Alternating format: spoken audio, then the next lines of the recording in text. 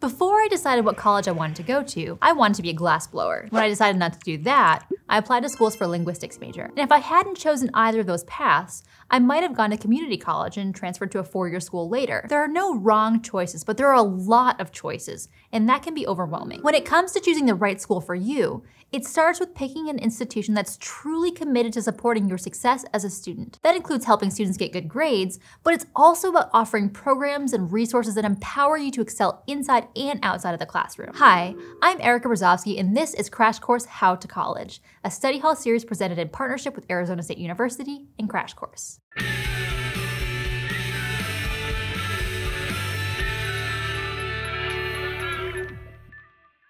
As college students, we want to be somewhere that prioritizes our success, and that means finding a place that will support us from start to finish. And that support might look different for everyone, so finding the right school starts with advocating for yourself. And one way to start the self-advocacy journey is to think about yourself as a learner. Maybe you're someone who likes to hole up and read everything you can about true crime, or maybe you're someone who likes to meet up with friends and binge the latest docuseries. Or both. Another way to advocate for yourself is to identify your priorities.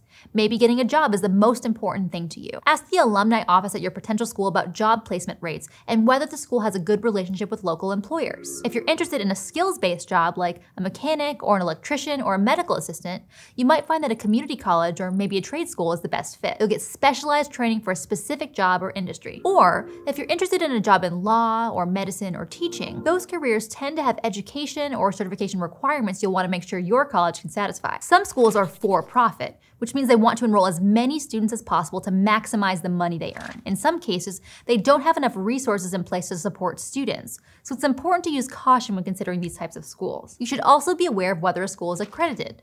Accreditation is important because it tells you whether the school's academic and training programs meet quality educational standards. Thinking about your goals and researching a school before you commit to it is another form of self-advocacy. You can also advocate for yourself by exploring useful resources before you enroll at a college. By checking out college websites or even specific programs they offer, you can look for useful resources like tutoring, mental health counseling, or whatever you think you might need based on your learning style and priorities. One of the most effective ways to learn more about these resources is to talk to a current or former student. Admissions offices are usually happy to connect prospective students with current students.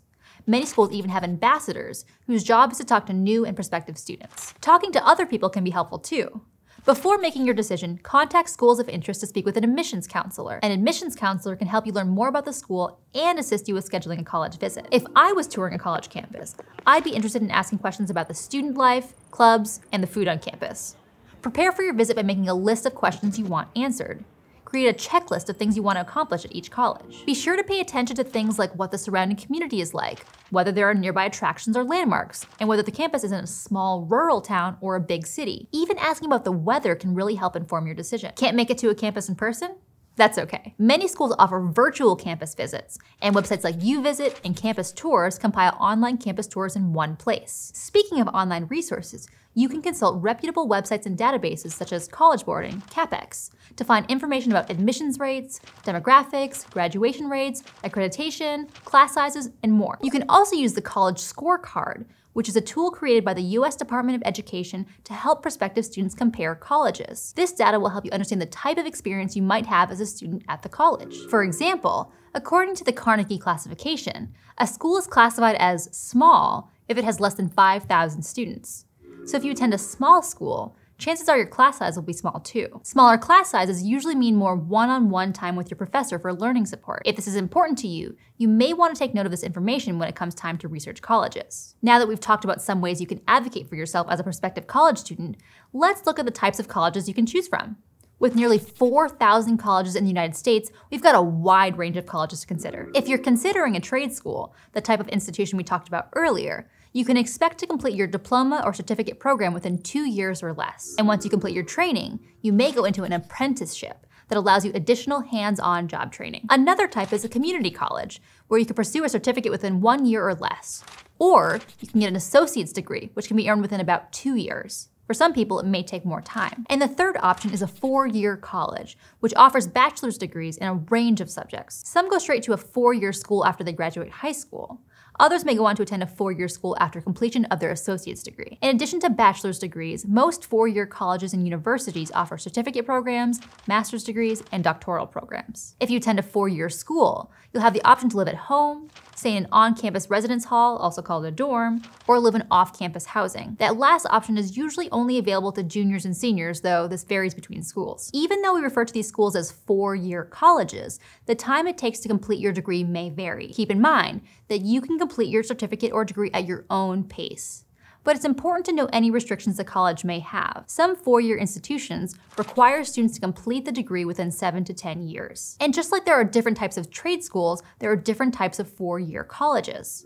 For instance, a 4-year college can be public, which means it's usually larger and gets funding from the state government, or you can choose a private 4-year college, which means the school relies on endowments and tuition. As a result, private colleges usually cost more, but many of these schools offer substantial financial aid packages and scholarships, which we'll talk more about in a future episode. With all these options, you might be wondering how you can narrow them down. You may want to consider the time commitment, the financial cost, and how you want to learn. Prospective college students choose colleges for different reasons. Some people focus on where the school is located. Other people choose a college based on the type of degree they can earn there. As a prospective student, you might choose a college based on several factors, such as admission requirements, academic programs, costs, and other key factors. And one of those other key factors may be the structure of the course itself. In this day and age, courses are delivered in multiple ways, or course modalities. The most common course modalities are online, in-person, and hybrid. Online learning can be synchronous or asynchronous. Synchronous learning is when you and your peers all attend class at the same time. Asynchronous learning is where you and your peers access the course at different times. Instructors sometimes include both synchronous and asynchronous sessions into the class. In-person courses are delivered face-to-face. In an in-person course, you, your classmates, and your instructor come together at the same time each week in the classroom. In a hybrid learning environment, some classes are delivered online, while others are delivered in person. Your instructor will create a schedule that will outline when you need to attend the course in person and when you need to attend online. Ultimately, there's a lot to think about when it comes to choosing the college that's right for you. The tips that we've talked about today can help you learn about your options and ask the right questions. Start researching potential colleges and the resources they offer ahead of time. For most people, this will be at least 3 to 6 months before the deadline to apply to the college. Identify at least one person who can support you as you take this step. This could be a family member, friend, guidance counselor, or another person you trust. Keep track of your findings in a spreadsheet, Word document, or Notepad app on your phone. And last but not least, remember that each step you take in this process gets you closer to finding the best option for you. Thanks for watching this episode of Crash Course How to College. This series is part of an expanded program called Study Hall. Crash Course has partnered with Arizona State University to launch Study Hall on its own channel. Check out youtube.com/studyhall where you'll find more tips about navigating college, choosing a major, plus foundational courses connected to college credit courses that students struggle most with in their first 2 years. We hope to see you over there.